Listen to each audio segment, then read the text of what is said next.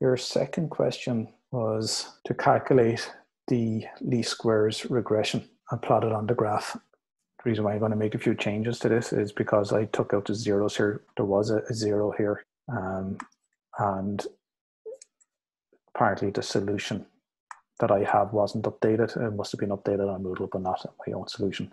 So just bear with me in terms of this being correct, and I'm going to update everything as we go on. There's nothing wrong with that because we're going to learn as we see what's going on. So regarding the calculating of the least squares regression equation, you will be given a formula. So always refer to your formula sheet, and it's always going to be on the last page. So y is equal to a plus bx, that's what we're doing.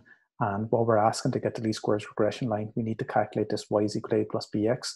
In other words, we need to find a and b, and these are the formula we are going to use to find a and b. So if you could just take a quick look at what we're seeing here. Okay, we're going to have to do the b first. N times the sum of xy minus the sum of x times the sum of y. So I'm going to break this top line into two parts. Okay, I have the sum of x or sum of y. I always like to work backwards. Okay, on this. So I get the y variable, get the sum of that, x variable, get the sum of that, and these are the variable figures that we see in the table that we're going to sum up. Then I'm going to have a heading x times y, and I'm going to sum that up. We leave n out for the moment, and we do the same here. So I'm just going to break this formula down into a table. I'm going to have a y column, an x column, an x times y column. There I already have an x column from the above line, and I'm also going to have an x squared column. That's just going to tidy things up for me. Because I have an x squared, I'm also going to do a y squared column, because later on, if we go down here to the correlation coefficient formula, we also have a y squared. So I'm going to get everything done and out of the way. Okay. You don't have to put in this column, but it's okay to do that. The country, I would, if you were going to do it, IGA, just abbreviate them or put them in as their first letters. Your third level of education was your X, income was your Y. As I said, these were not, these are the figures that we were dealing with that I had plotted. So that's what you'd write out as you would, given what's featured in the exam question. And the formula told us to get the sum of your X column. So summing that up will give us your 33.4. So I asked you in the chat there if you had a calculator, and if anyone wants to go through that, please have a look through it and make sure that firstly that these are correct, but secondly it's good practice to do it anyway. And I'm going to be working through it as well with a calculator. So I'm going to assume that this 33.4 is correct to get the sum of X. Sum of Y, I'm assuming that it's 221.3, but it could be wrong. So if anyone could double check on that for me, I'm going to add them up here as well. So I do get 221.3, and that's fine. Okay, the next part of the formula, as we saw here, okay, I got the sum of X, I got the sum of Y. I'm working backwards. I need an XY column. That's what I have here, X times Y. So for every country here, or every individual part of the two variables, you multiply the X times the Y. So 4 by 22 is going to give us your 88. 6 by 22 is, if you want to double check on that, 132. Okay, and I'm just going to move, and I'm sure everything's right. 2.5 by 18 is 45. And these are all your answers, one to multiply one by the other. Okay, so sum of XY, if someone can double check on those figures for me. Again, good practice, because this is what you're going to end up doing in the exam. So jumping back into the formula, you see here, XY, I need to get the sum of XY. So that's what this total is here. So summing that up, I am taking it that it's this figure, 1010.71. Okay.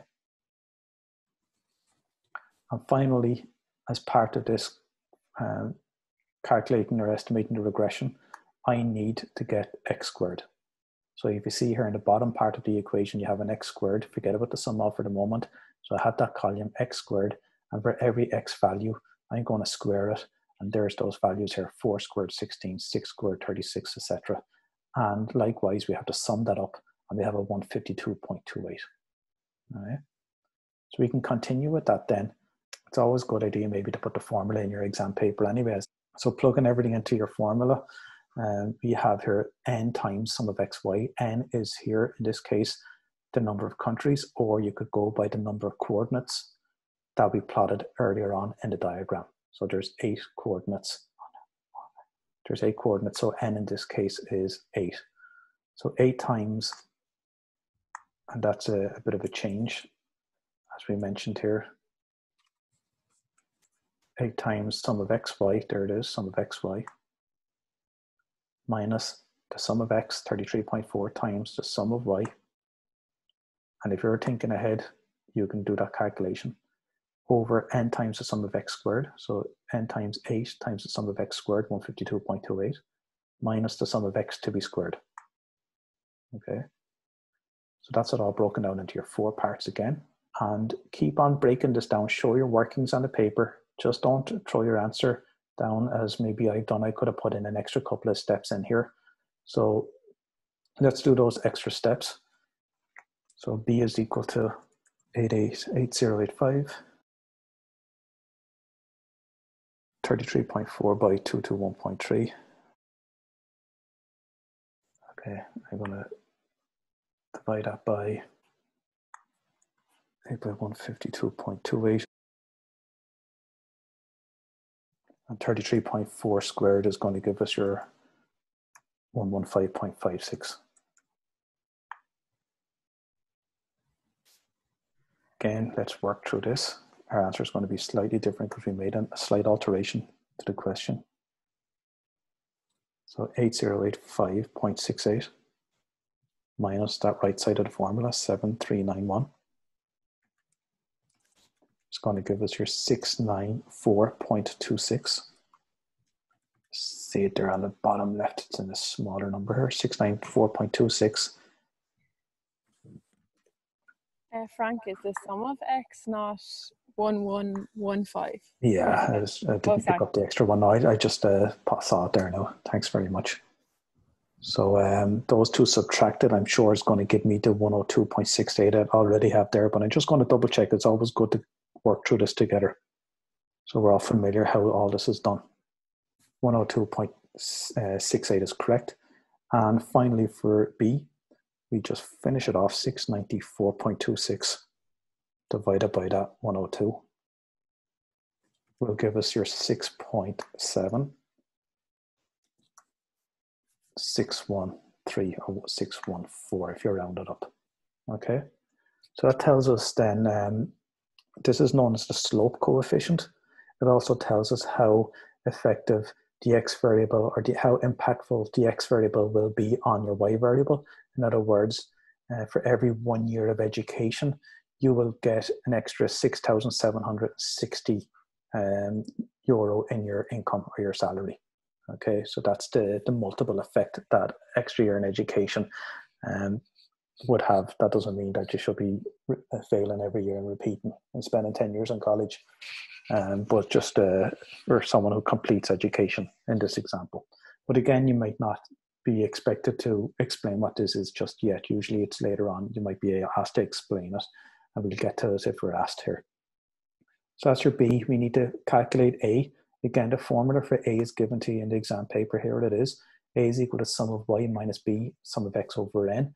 It also could be written, and I did get you to write this formula down in the class, I also wrote it as the sum of y over n minus b times the sum of x over n. Okay, so that's the other one I just called out. There is one that I prefer to use, but it's always the same. It's written like this: the sum of y over n minus b times the sum of x over n, the way it's actually written here in the solution.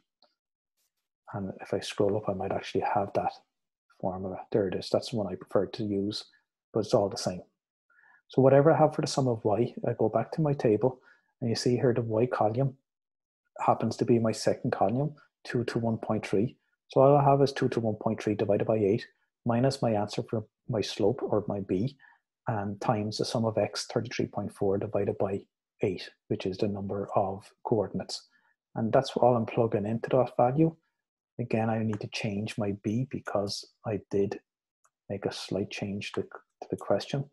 Okay, and so sum of y happens to be 2 to 1.3, which we saw earlier on. So 2 to 1.3, just to bring you back up to it. There it is, 2 to 1.3 divided by 8. Minus the slope and the sum of x 33.4. So again, if anyone has that worked out already, you can shout it out. If not, let's take time out and work through it together. So we've done the second part already, 28.2288. And I'm going to divide 8 into that first part, 2 to 1.3. 27.6625. Okay. If anyone can confirm that's what we got for A. So my final answer for A, minus 0.5663. Okay. So you were asked to get the least squares regression equation, and your answer is your A, minus 0.5663, plus your slope, and our slope happens to be a positive slope. If you see here, it was a positive number. If it was negative, this will turn negative. It'll be a minus sign.